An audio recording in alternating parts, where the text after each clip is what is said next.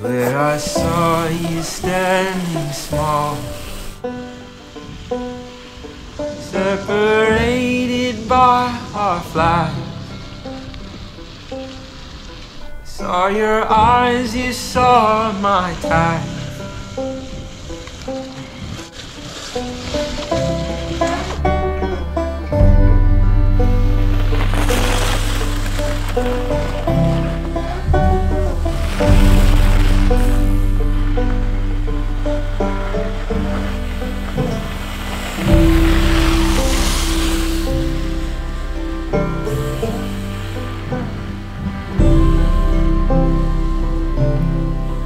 All else faded, so it seemed. Fairest I had ever seen. What I'd give to leave this war. Find you. Hello everyone, welcome to another episode of Stoked on Spokes. In today's episode, I'm riding the Bonita Road Loop, which is a local loop right from my house. I just connect Bonita Road to the town of Mountain and then back down to my house. So should be fun. It's usually 2/3 gravel, 1/3 road, but as you can see today, it's just some snowy gravel. So we're gonna flip that and do about 1/3 gravel, or whatever this is, whatever you want to call it, and 2/3 road back home. Take me where I've never been.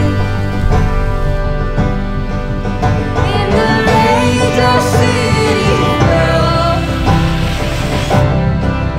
so I bid a fond farewell.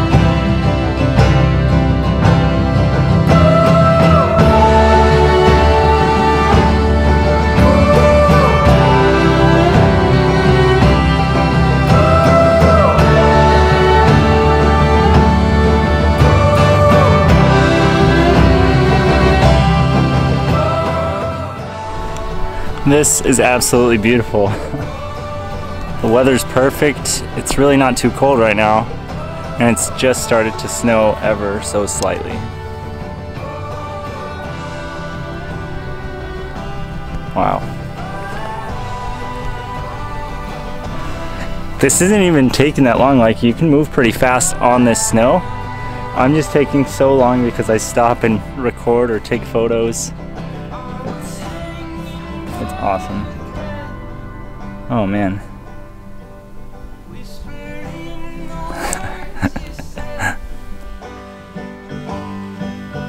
And I fell upon my knees as I watched you out to sea.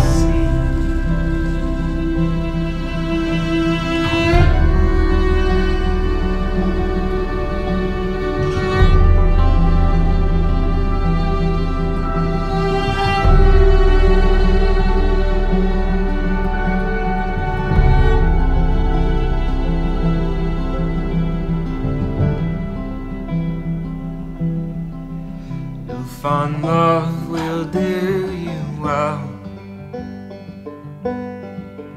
Oh, the stories that you'll tell, and you'll raise your daughters 3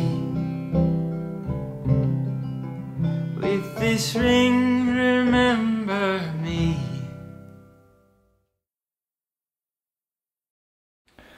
Well, almost knocked that light down. That was quite the ride, if I say so myself. It was beautiful. It wasn't a long ride at all, but just beautiful the whole way through, and amazing weather, so can't complain about that. Some of the things that I updated in my kit are chain related tools, so now I'm going to bring my chain breaker on basically every ride. Unless I forget it, then I guess that's not in my hands. But a lot of people thought I forgot it last week, but I made the stupid decision to just not bring it, which is a different story. If you forget it, that's one thing, that's fine.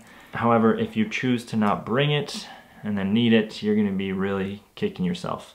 So I went ahead and bought a quick link tool. This is the Wolf Tooth one. Stores a couple of quick links or master links in there. And this is one of those tools where you don't feel the need for it until you do, if that makes any sense. Because I knew that these existed, I knew they were around, I just never wanted one. And last week on the ride, boy, what I would have done for one of these. Another problem that I had on last week's ride was my phone kept freezing and dying because of the cold, and so did my other batteries, the drone, the GoPros. The only one that lasted was my little Sony, not this big one, but a smaller Sony camera batteries. I wanted to keep my stuff in a warmer place, and I know a lot of you commented on the last video that I could just keep it in my pocket or keep a hand warmer and put it in my pocket with my phone. I just do not like riding with anything in my pockets. If I can avoid it, I will avoid it. If I have to, then I put my phone in the pocket. Most of the time though, my phone is in my frame bag, so I'm very used to not riding with anything. Or I wear a backpack or a hip pack if I'm mountain biking and just put my phone in there. So the solution I came up with is not a brilliant one, but I just took this old Thompson bag from a stem, and the bag is kind of a canvas material. I don't know my materials too well, but it seems like a canvas-y material, so it wouldn't be really insulating. So what I did is I went into my sock drawer and took my warmest woolly sock, put it on my hand, put this all the way down in the bag, and so I just worked the sock in. Puppet time. Worked the sock in and then just folded the excess back onto the bag itself. There we go. And just hold the sock in, pull it out. Now you have a super warm pouch. You could obviously just use the sock, but I thought an extra layer of something might help it even more. This worked out okay. I put my GoPro batteries in there and the GoPro batteries stayed warm, but I don't know, GoPros are, I'm just kind of annoyed with it right now because it's such a good camera when it's warm weather.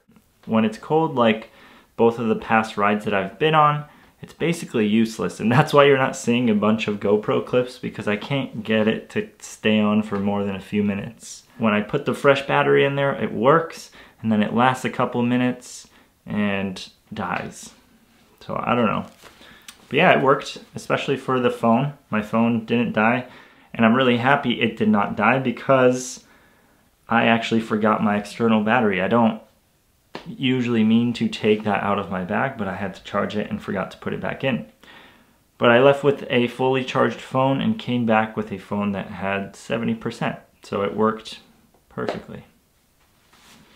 Alright, that was it for this video, guys. Thank you so much for watching. If you enjoyed this video, make sure to give it a like, and if you enjoy this type of content, consider subscribing.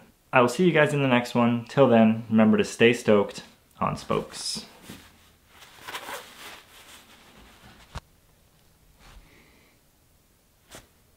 Hello, future me here. I just finished editing this video. Pretty stoked on it. I wasn't at first, and then at the end it all sort of came together. I'm doing a Q&A next week for next week's video, doing it this weekend.